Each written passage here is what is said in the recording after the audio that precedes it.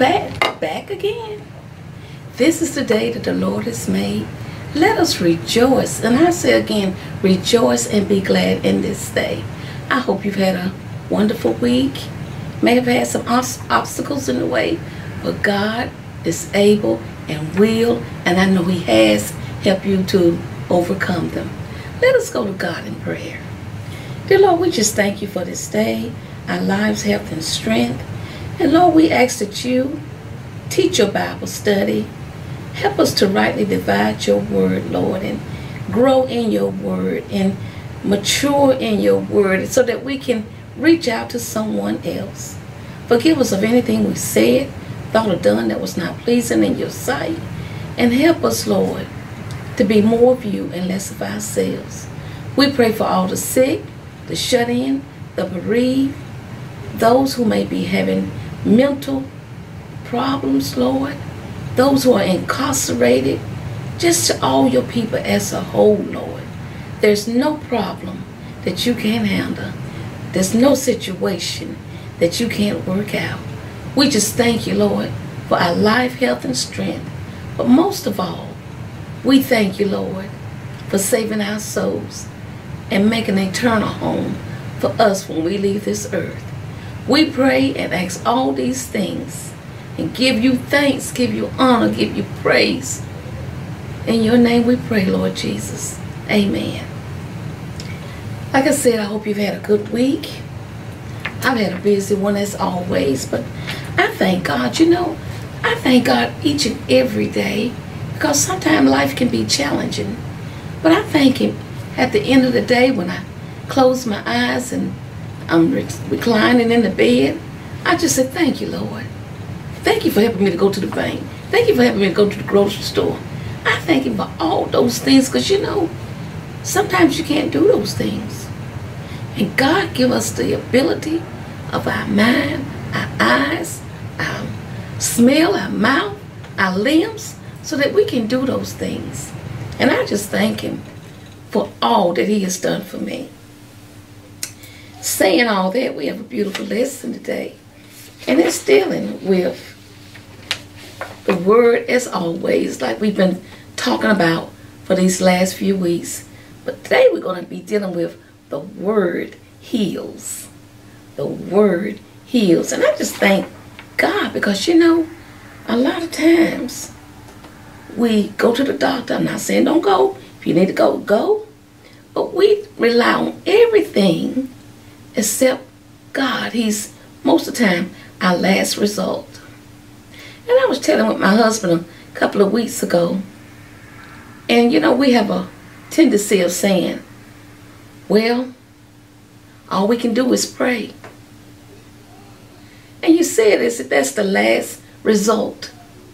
But it should be the beginning. All we have to do is pray. And God, those of us who are in the household of faith, who's in the body of Christ, He said, I will answer you. Call on me. Jeremiah 33:3, I will answer you. So I thank God that we serve a God who we call on Him, He will come to our rescue. It's not all we can do is pray. All we have to do is pray. Okay? Our background, we're going to go into a little background so we'll know what we're dealing with. I like to kind of get a little appetizer before we go into the main course here. And we're dealing with a place called Capernaum. Capernaum is located on the northwestern shore of the Sea of Galilee. Capernaum, a city in the Galilean province, was a central location for Jesus' early earthly ministry. Jesus lived in Nazareth until He came to Galilee and was baptized by John the Baptist. Mark 1:9. After John the Baptist was imprisoned, Jesus returned to Galilee and resided in Capernaum. Matthew 4:12-16.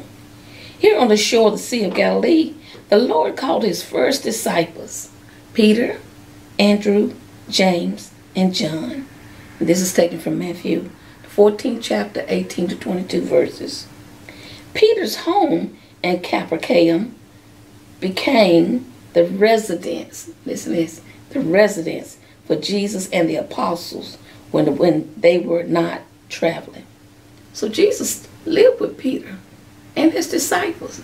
So Peter opened up his house to Jesus and the disciples. And that's taken in Mark, the 1st chapter, 29th, and then again in Luke, the 4th chapter, 38th verse. The Lord often preached in the synagogue in Capernaum, Mark 1:21, and John 6:52 to 59, and performed many miracles in the city. These miracles included the healing of the centurion's servant, Matthew 8:5 through 13, the healing of a man with the palsy, Mark 2:1 through 12, and the casting out of a demon in a man in the synagogue, Luke 4:31-36. Even though Jesus performed so many miracles in Capernaum, the people still had not repented. Matthew 11:23 to 24. And I just want to pose this to you. The question was, why do people who have so much evidence of God's work refuse to see it? And you know what I think? That they are looking for a quick fix rather than the solver of the situation. A lot of people, Lord, if you would just get me out of this, I'll serve you. I'll come to church. I'll do this and I'll do that and the other. But as soon as things get back to normal, they forget about God. They're looking for a quick fix instead of the permanent transformation in Christ. Cana of Galilee is the birthplace of miracles in Jesus' ministry.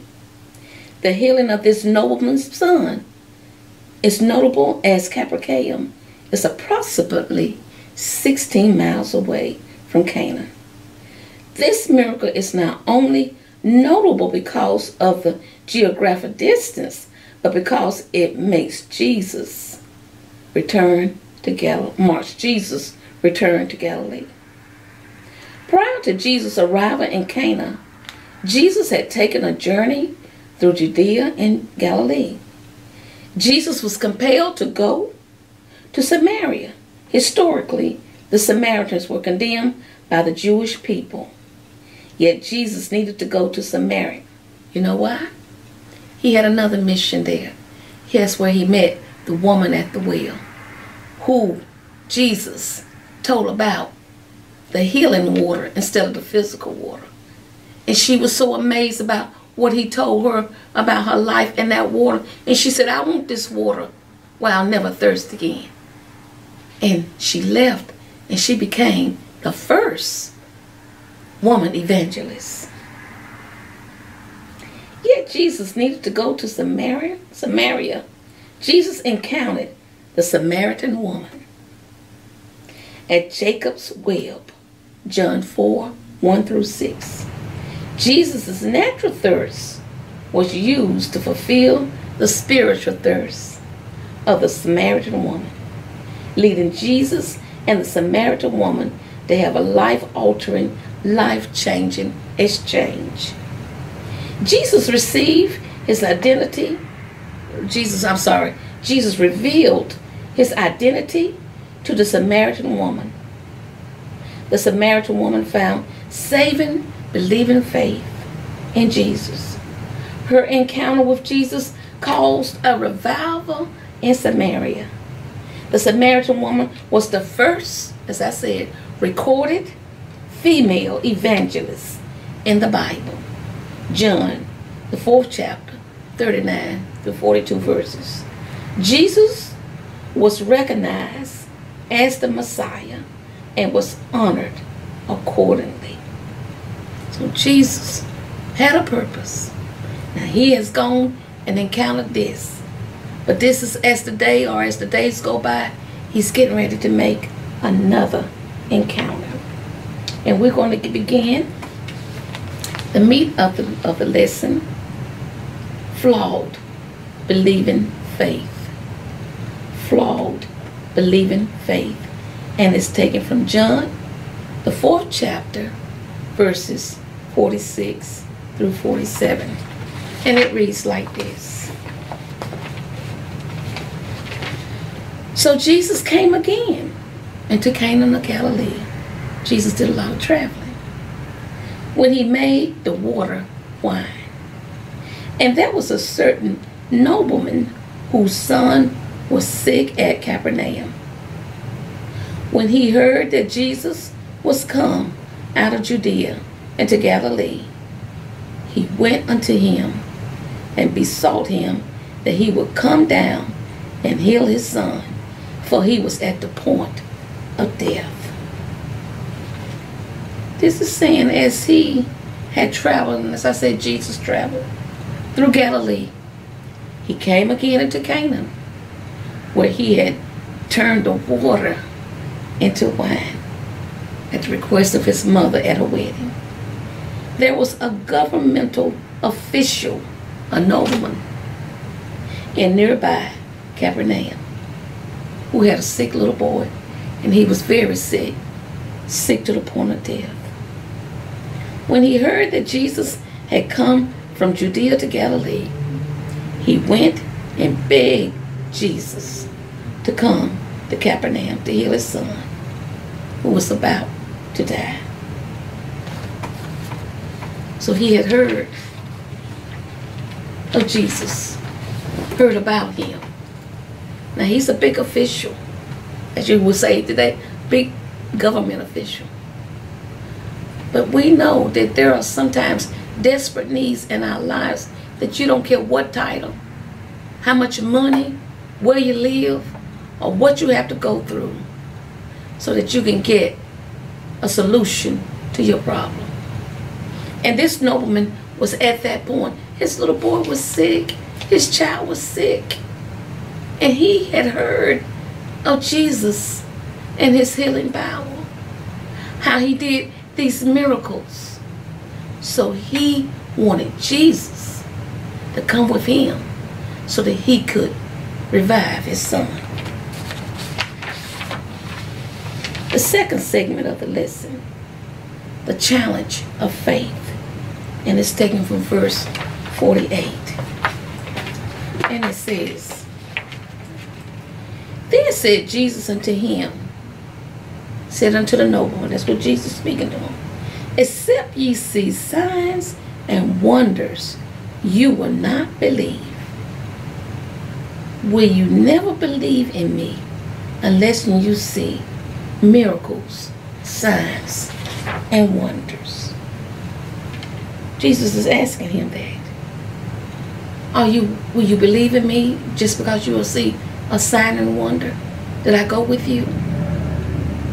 It is evident that the nobleman had believing faith.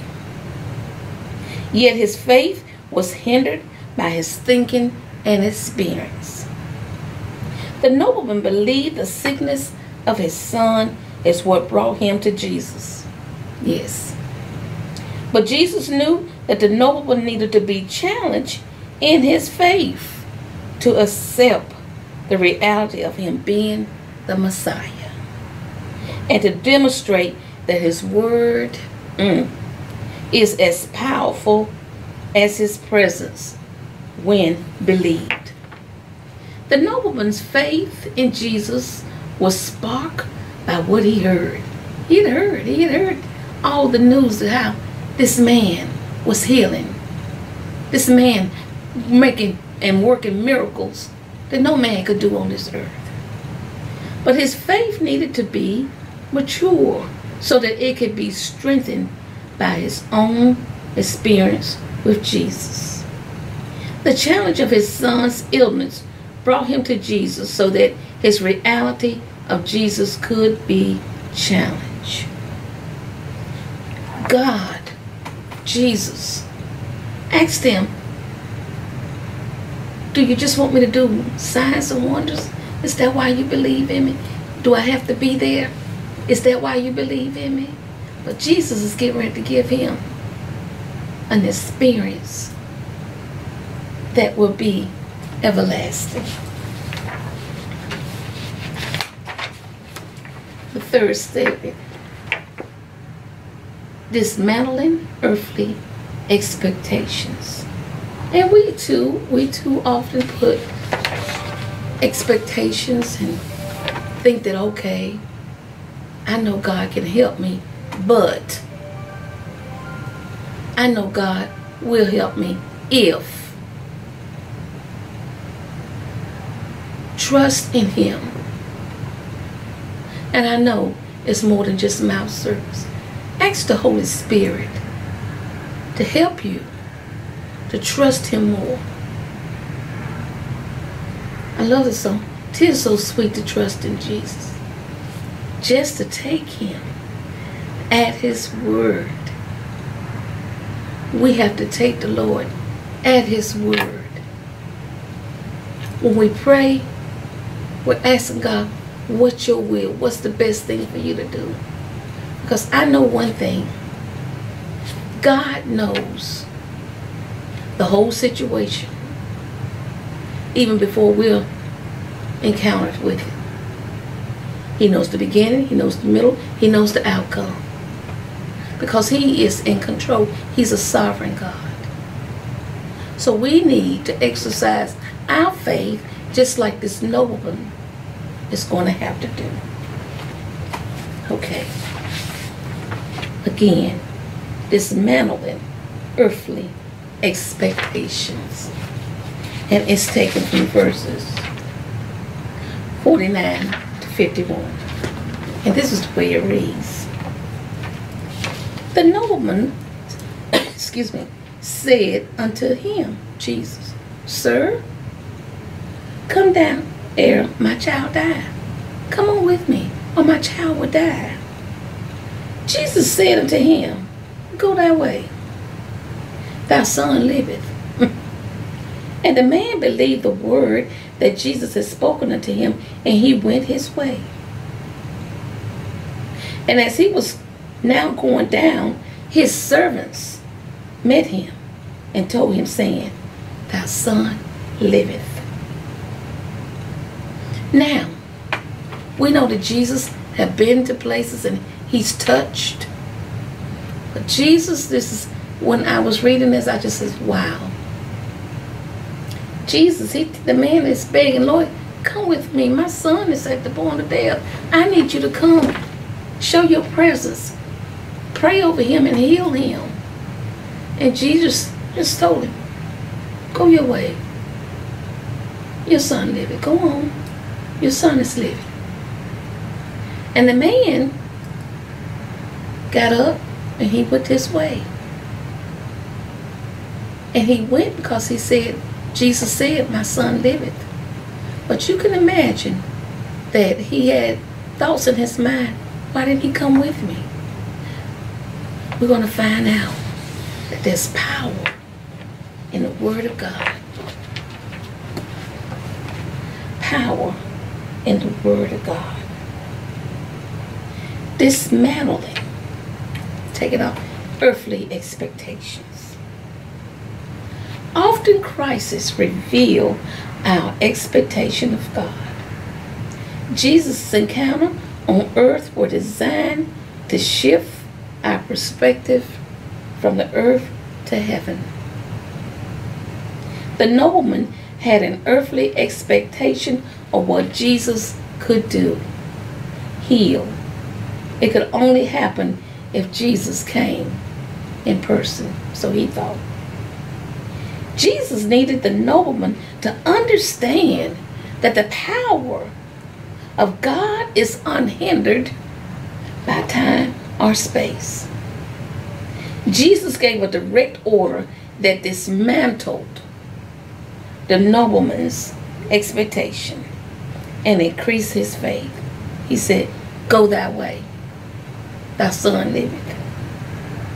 The nobleman believed what Jesus said and obediently followed his directive. John 4:50. The obedient response indicates that his faith increased. Jesus said it. I believe it. So I don't know how, I don't know when, but I know he's going to do it. I'm going to get the victory. And that's that faith that nobleman had. The obedient response indicates that his faith increased. The nobleman journeyed to Capernaum and was met by his servant to confirm the words of Jesus. His son is living. We must. What can we do to dismantle our earthly expectation and exchange from our situations? First of all, we must trust God. We must trust God. And then we have to remember that God keeps his word. He keeps his promise. He's a God that cannot lie. And again, remember how he has always been there for you and for me. And you know, a lot of times we get a little weary and I hope the Lord will work this out. Talk to him. Give it to him. And trust him. And before you know it, it has come to pass. We serve a God that's not limited to space and time. He's eternal. He created, he made everything. And everything acknowledge the sovereign power of God. Except man. We have to be molded again and again and again.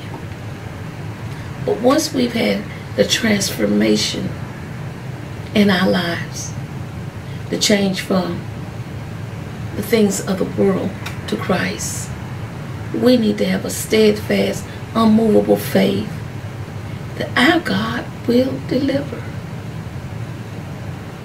Think about it. How God, even in Bible stories, delivered. Put in a lion's den, Daniel, the 3 Hebrew boys put in the fiery furnace, and so many more. And what about your situation? God has delivered you out of things when some people said, oh, they'll never amount to anything. But look at God. Oh, you're not approved for this long, but you got things anyway. Look at God. Oh, you're just not doing good. You won't be able to walk, talk, speak, touch. But look at God. And sometimes those same people that said you wouldn't, you have to minister to them because of your faith in God. So let us not forget where he has brought us from. And let us not forget where he's going to carry us. Because God would never forsake us nor leave us. I thank God for his word. The fourth segment of this is called the healing word of Jesus. The healing word of Jesus. And I just thank God because he is so good to all of us. And when I read this last little segment here, beginning at 52 through 54, I just got blessed. And I'll tell you about that. 52 says, then inquired he, who, the nobleman, of them the hour. Them who? the servants that met him when he began to amend. And they said unto him, when did he begin to amend? And they said, yesterday at the 7th hour, which was 1 o'clock. The fever left him. So the father knew that it was at the same hour in the which Jesus said unto him, thy son liveth. And himself believed, and his whole household believed. This is again the second miracle that Jesus did when he was come out of Judea into Galilee. When did he get better? And they said, the 7th hour, which is 1 o'clock. And he remembered that that was the time that I was talking to Jesus. And when Jesus told me that my son liveth, the word went further than Jesus, if Jesus would have walked there or rode there. God's word would not go out and return void. I got so happy. Now this nobleman, he said, come on home with me. I want you to heal my son. But there was another situation of a centurion soldier who had a servant that was sick. And he said, Jesus, you don't even have to come to my house. Because the centurion soldier didn't think he was worthy, really.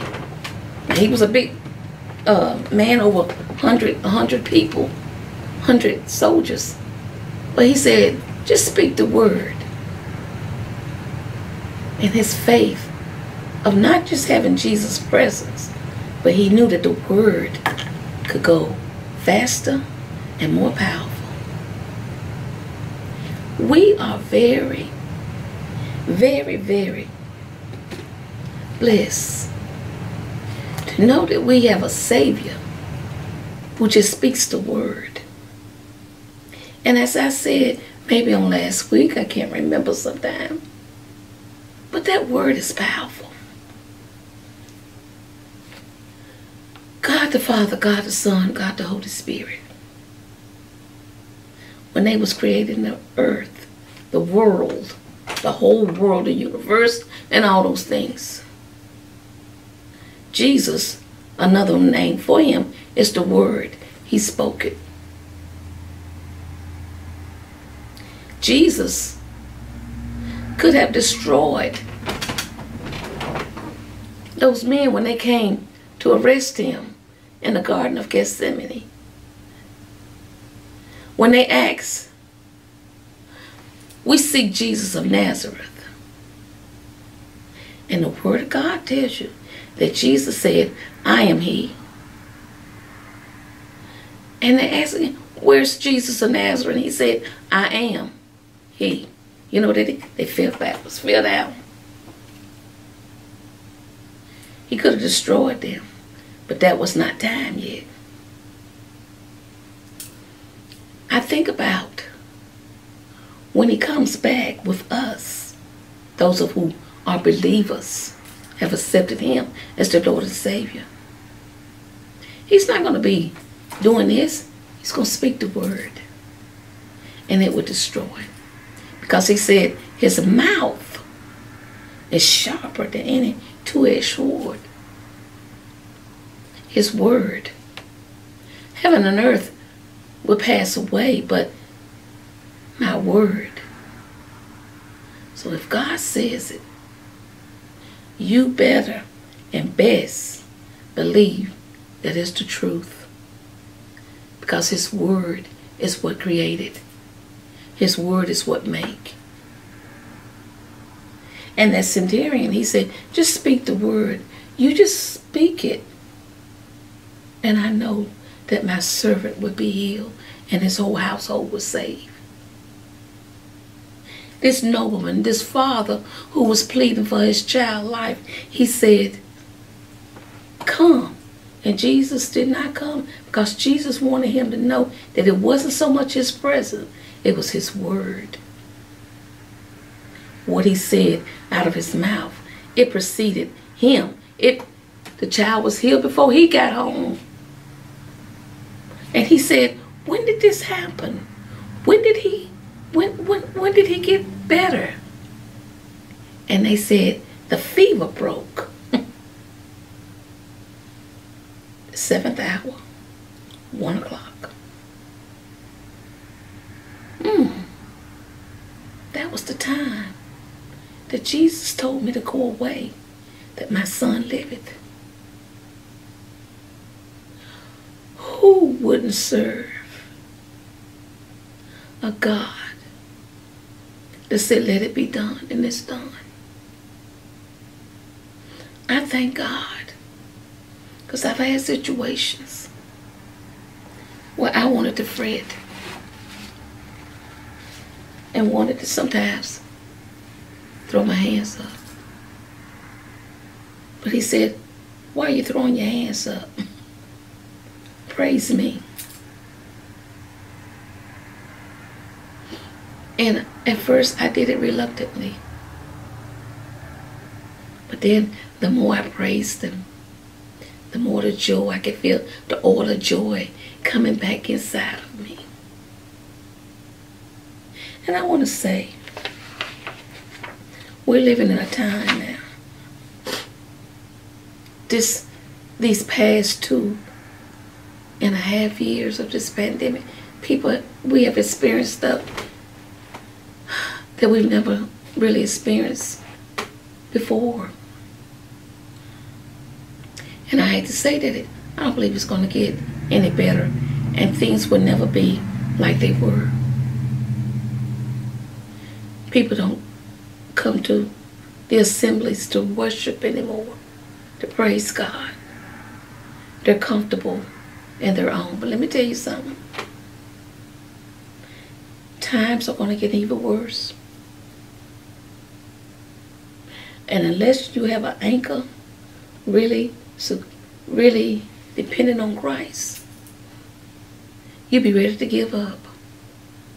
You hear more people now, more advertisement on TV and radio talking about people committing suicide because they don't have the hope.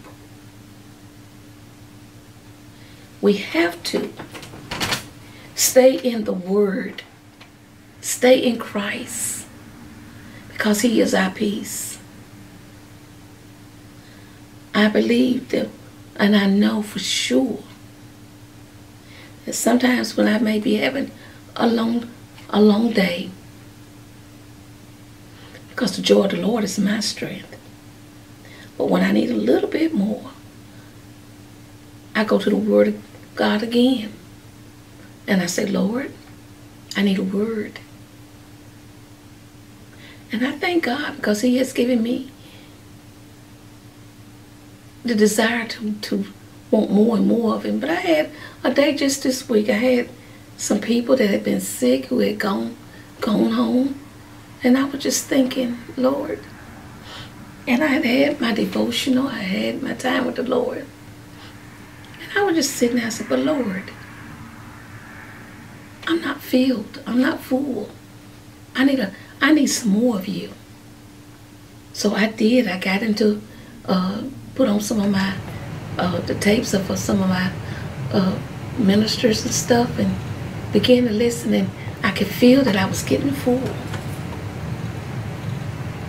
Please, stay in the Word. Music, I love music, I do. But it's nothing like the Word, because it helps you to grow. And when you can read it, and sometimes my eyes are a little different too now because I have cataracts, and that's why you see me changing glasses, Because some I have to see, and some I need a little bit more extra to read some of this fine print. But even if you have to listen to it on tape or whatever, have your time with God so that he can minister to you. Because if you don't, you will become depressed. You will feel like giving up. But when you hear the word, speak the word, that rejuvenates you. That brings a revival on the inside of you. And you can feel him coming up in you so that you can go on. So that you can grow. And so that you can encourage someone else. God is good. And he is faithful. And I thank him. And I love him more and more each day. God keeps his promises. And a lot of times, when we want to give up, don't do that. Go to God in prayer. Why did Jesus challenge the nobleman regarding signs and wonders? And that's taken from John 4:48. He challenged him so that he would believe in the word in him. And like I said, between the centurion soldier and this nobleman, the centurion soldier knew the power of the word, and he told Jesus, just speak the word. But that nobleman had not come to that point yet. So Jesus had to show him that I didn't need to be there. Only thing you needed to do was speak the word and believe. I'm not coming with you, but I'm going to speak the word. And before you get home, your little boy will be healed. We have to have that steadfast faith. The Lord, I'm asking, and I believe that you're going to work this situation out. Compare and contrast as we did. And think about it. Speak the word, Lord, and I know that my servant will be healed. And after Jesus had done that, his whole household was saved. The same it was even with the nobleman, although he thought that Jesus had to be right there. But Jesus let him know, my word supersedes my presence. Because you see today, Jesus doesn't come down and sit with us and say it's going to be all right. But the Holy Spirit talks to us. Jesus speaks to us too through his word. And he's telling us, speak the word. I'm there. You can't see me, but I'm there. I'm right there with you. But you must have faith, and you must believe, and you must stand on the promises that I will never leave you nor forsake you, and I'm a God that cannot and will not lie, and I will help you in your situation. It is important to examine our expectations of healing. We must remember and trust God completely. Leave that but out of your conversation and that if when it comes to Christ, especially if you are a part of him. God is not going to let himself suffer. He's already done that for us. But he wants us to have life and to have it more abundantly in him. We must believe, and that impact when we believe it and receive it from God, we must have faith to know that God will deliver, and He knows what's best for us. And I thank Him. God said, I'm not going. I'm going to stay here. I'm not going down that 15-mile journey. I'm going to stay right here. But you go home, and things will be in order when you get there. Trust God. Trust Him to know that He knows what's best for all of us. And He would never, never leave us nor forsake us. I hope you've gotten some out of this list, and I have. And I thank God. And we all have to be reminded. That's why we have to read the Word every day. We have to be reminded that God is a God that will deliver. And that we serve a God who can do things that no man can do. His Word is powerful. His Word is powerful. And it's just been in my spirit. I've just been really excited to know that God's Word created, made, will destroy, and will build back up. Because it's His Word. It's Him. So let's trust in Him. If you don't know Him for your personal Savior, all you have to do is ask Him, come into my heart, Lord. Let me be in your family, and you be in mine. Forgive me of all of my wrongdoings, and clean me up, Lord. Don't you try to do it, because you don't know how.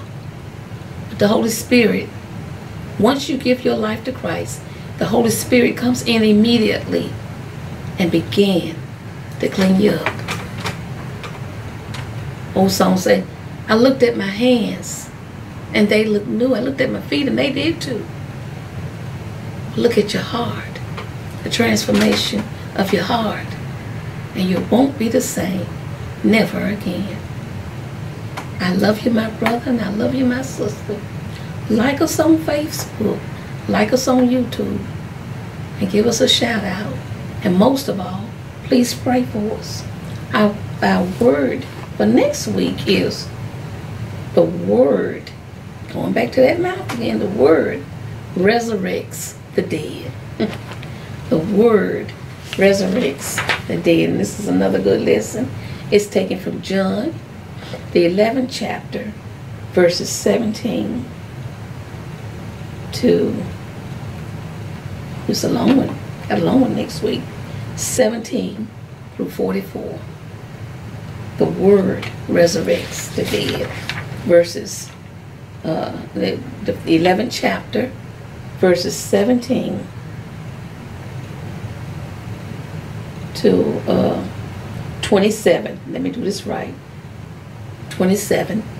And then it picks back up with verses 38 to 44.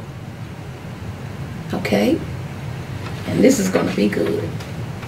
The Word not only heals, delivers, but it can also raise the dead. I thank you for listening. I thank you for your participation. And let's continue to walk together in Christ. I love you, my brother. I love you, my sister. And until the next time, if it's God's will, I'll see you. Just can't wait so that we can rightly divide the word of truth again. God bless you, and I love you.